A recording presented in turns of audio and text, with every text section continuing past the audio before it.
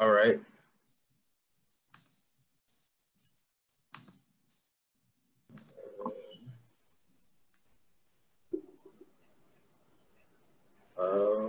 Okay, let's start. All right, can everybody see that? Yes, sir. Yes, sir. Yes, sir. Yeah. Yes, sir. Yes, sir. Yes. All right. Like Brother Burnett said, my name is Aaron Moore. I'm here to talk about my college experience. In a nutshell, not going to go into complete detail. I don't want to bore you all, but want to make sure that you all get the information that y'all need to be successful when you all reach college. All right, so a little about me. Like I said, my name is Aaron Moore.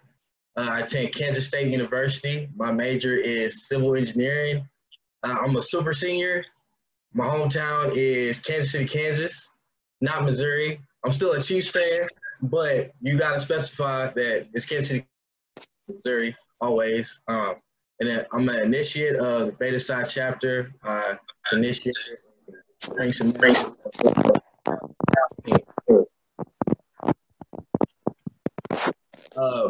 I have a couple extracurricular activities that I participated in during my tenure here at K-State.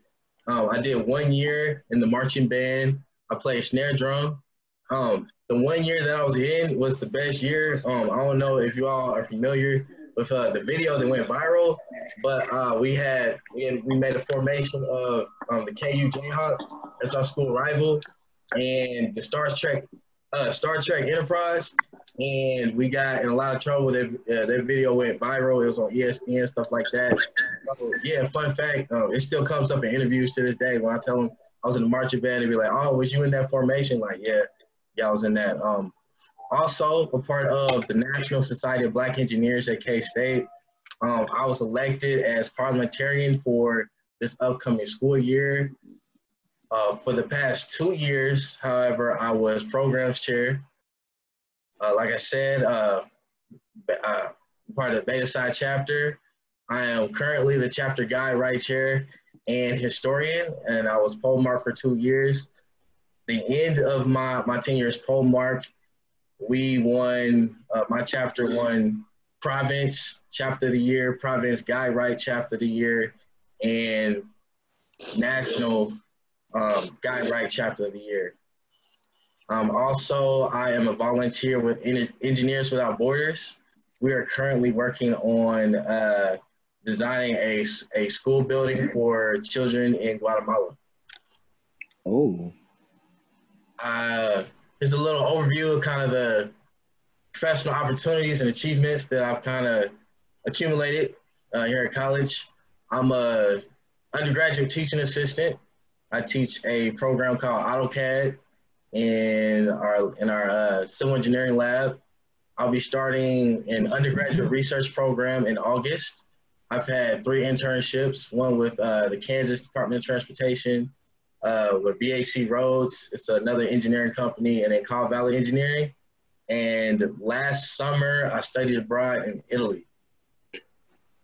A little about social life in college. I talked a lot about kind of what I did extracurricular wise and just internship wise, stuff like that. But college also has a social aspect. Living in the dorms is okay. I mean, everybody does it. Everybody has to go through living in the dorms. It's a great experience. It's a great way to meet people. You kind of see that meme that I have in the middle. You can have an electric skillet in your dorm. Challenge accepted. He has a pizza on the iron with a hair dryer. You got to figure out all different kinds of ways to kind of pick up some snacks in your dorm. There's gonna be parties in always remember, everything in moderation. Party in moderation. I kind of got this map in the bottom left corner of the screen. That's kind of all the states that I've been to kind of kick it, and it's just everything in moderation. Parties always be there. You're going to college for education primarily, so just always remember that. That's what you're here for. And then as far as campus events go, we've had a numerous amount of speakers and artists for entertainment as well as enrichment in culture here at K-State.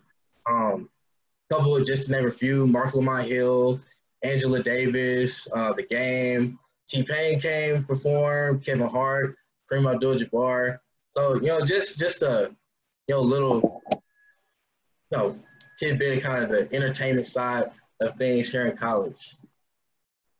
All right, so lastly, kind of lessons learned as I've matriculated through college. Um, First and foremost, whether you're a student athlete or just a regular student, you need to humble yourself, and this comes into play with your classwork.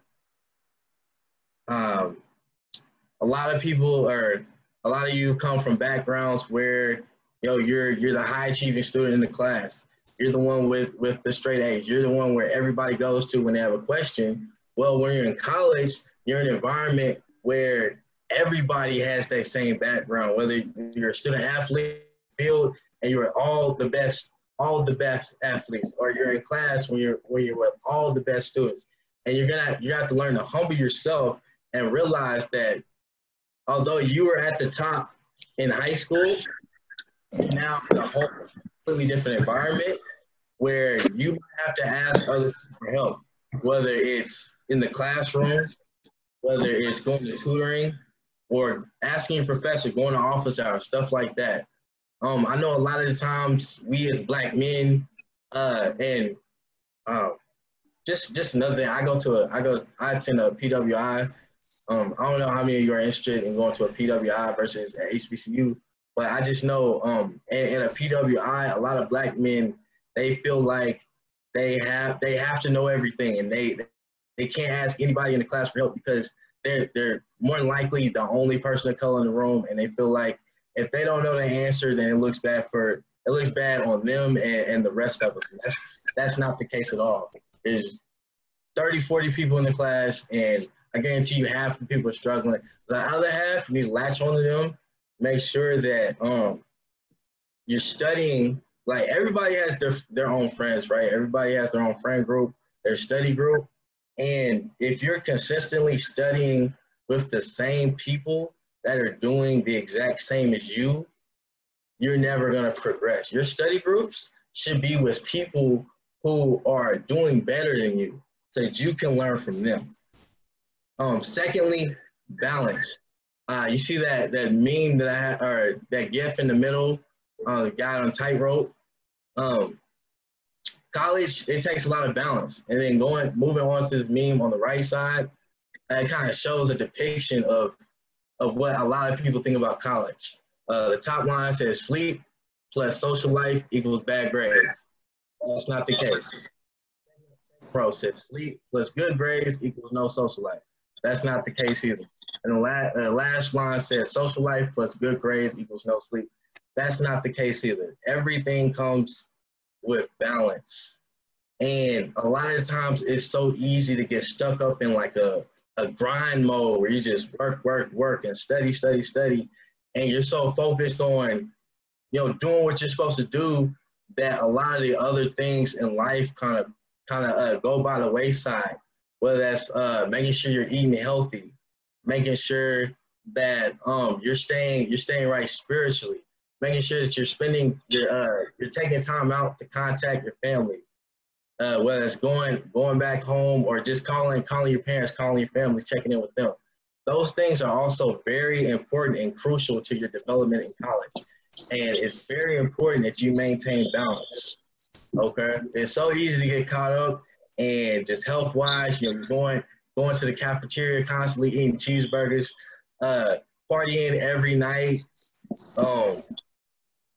not studying, partying every night, and being too tired to wake up to go to church on Sunday morning. It's so easy to get caught up in those things.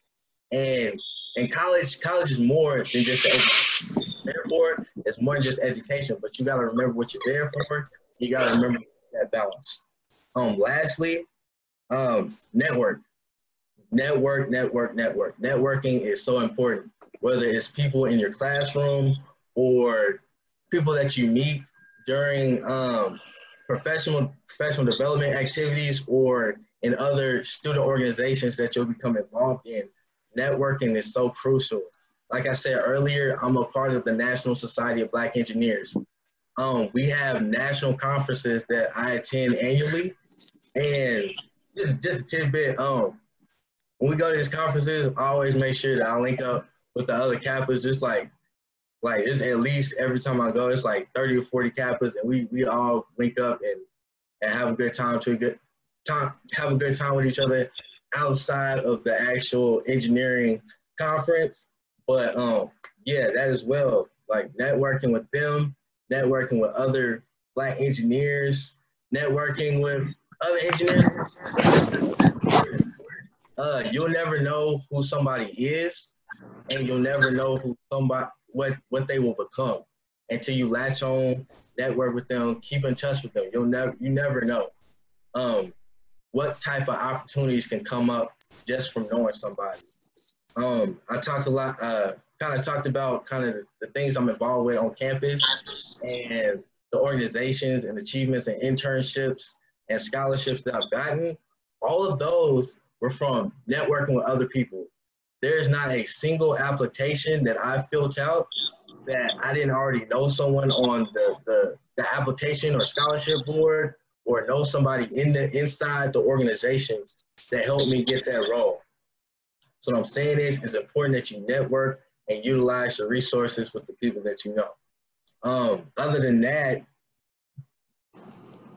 finally, just when you go to kind of transition from college, or transition to college, to the real world.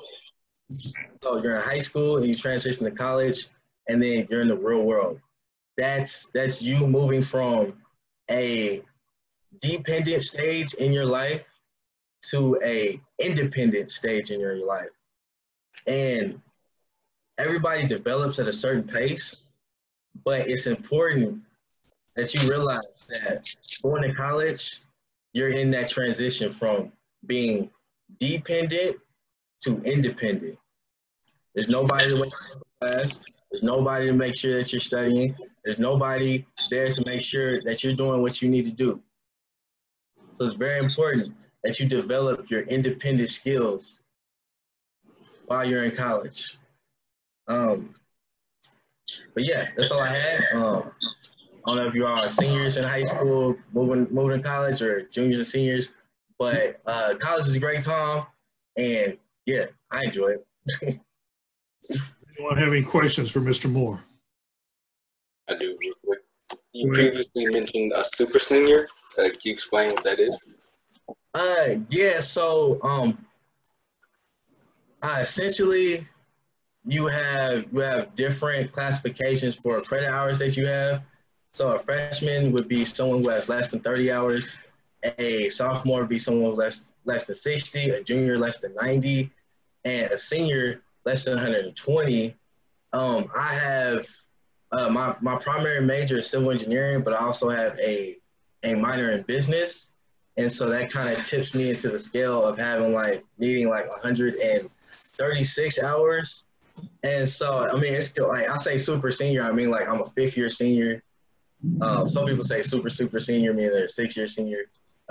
So yeah, I just said super senior, meaning I'm in my 5th year of studies. Thank you. Any other questions?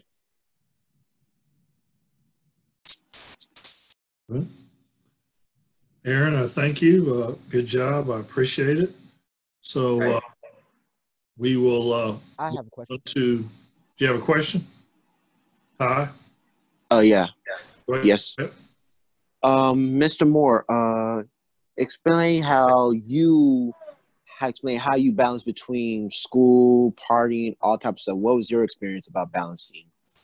Well, I'd say my freshman year, I completely blew it. Freshman year was bad.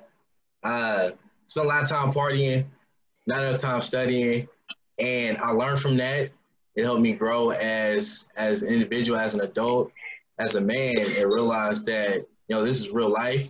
I'm burning a hole in my pockets. These student loans ain't getting cheaper. And from that point on, I learned from my mistakes, and I have a strict schedule, strict regimen that I follow. I I have a planner sitting right here. I map out everything that I need to do every day. I take Sundays out and I map out my week. I have it broken down by month, everything I need to do, everything I need to study. I'm in summer school right now, so it's getting put to use right now. And like I said, school comes first. Gotta pay my bills too, so I go to work, study, go to work. And then from there, if I got time to party, then I do that. But, you know what I'm saying, it all comes with balance. I keep a planner. I plan everything out, make sure that I got time to do everything I need to do, and just go from there.